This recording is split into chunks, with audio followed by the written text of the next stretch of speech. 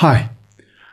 Now in this tutorial what I want to do is show you how we can go about squaring out a bracket. I'm going to show you a quick way of doing it.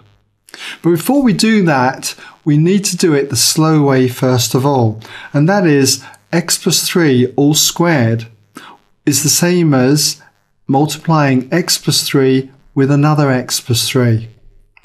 And what we get is that if we expand this in the usual way, we've got x times x, which is x squared, and then x times 3, which is 3x, and we've also got 3 times x again, another 3x. And then finally, we've got 3 times 3, which is plus 9. So this comes out at x squared for the first term, and then we've got twice the 3x, which is going to be 6x, and then we've got the 9 on the end, which was the result of squaring the 3. Let's try another one before we do this quick way again. Let's take 3x minus 5, for instance, all squared. This is identical then to 3x minus 5 multiplied by another 3x minus 5. And what we're going to get with this one is 3x times 3x. We're going to square that 3x, giving us 9x squared. And then we get 3x times minus 5, which is minus 15x. But we get it again when we do minus 5 times 3x here. So we get minus 15x. And then we get minus 5 times minus 5. We square that minus 5 and get plus 25. And what this results in is 9x squared, the square of the first term here. And then we get twice the minus 15x, the result of doubling this product here, 3x times minus 5. That gives us minus 30x. And then we've got 25, which is the square of minus 5, plus 25 then. So you might have got the idea just by listening to the way I was trying to explain that, of this quick way. And we'll demonstrate it now with this one here, x plus 4 all squared. We don't need to go through these two stages here, really. All we get to do is square the first value. It's going to be x squared. When we expand this, we'll get x times 4, which would be 4x, and we'd also get 4 times x, which would be 4x. We get twice the product of these two terms here. So we end up with 4x plus 4x. We double that and get 8x.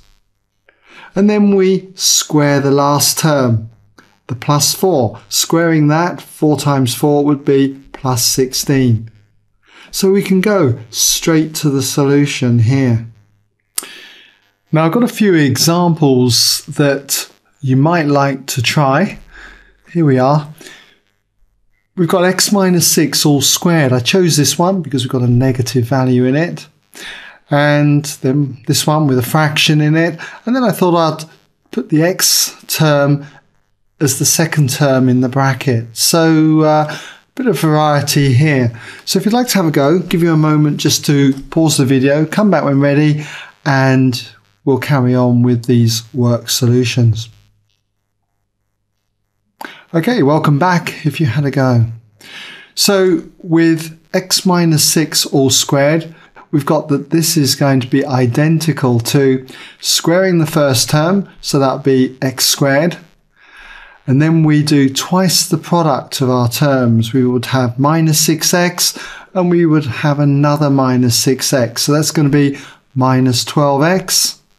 And then we've got minus 6 multiplied by another minus 6, or minus 6 all squared, which is going to be plus 36. With x minus 3 over 2 all squared, this is going to be identical to first term squared, x squared. The product of the two terms, x times minus 3 over 2, would be minus 3x over 2, or minus 1.5x. We double that and we're going to get minus 3x. And then we square the last term, and if you square minus 3 over 2, you're going to get plus, and you're going to square the 3, which is 9, and square the 2, which is 4, so plus 9 quarters. I'm going to leave it like that though. Now with 3 plus 2x all squared, well, again, square the first term, 3 3s and 9. The product, 3 times 2x, well, that's going to be 6x. We double that, and that's going to be 12x. And then we add to this the square of 2x, which is going to be 4x squared. And in the last example here, 4 minus 5x all squared, square the 4, that's going to be 16. The product of our two terms is going to be minus 20x, so we double that, so it's going to be minus 40x. And then if we square minus 5x, we're going to get plus 25x squared. Notice, by the way, how always the last term here, whether we've got a negative in here or a positive, it always turns out to be a positive term on the end. Okay? Well, I hope that's given you an idea then of how we can quickly go about squaring a bracket. Don't make that classic mistake where you just square the first term and square the last term. It doesn't work. Okay? So there we go.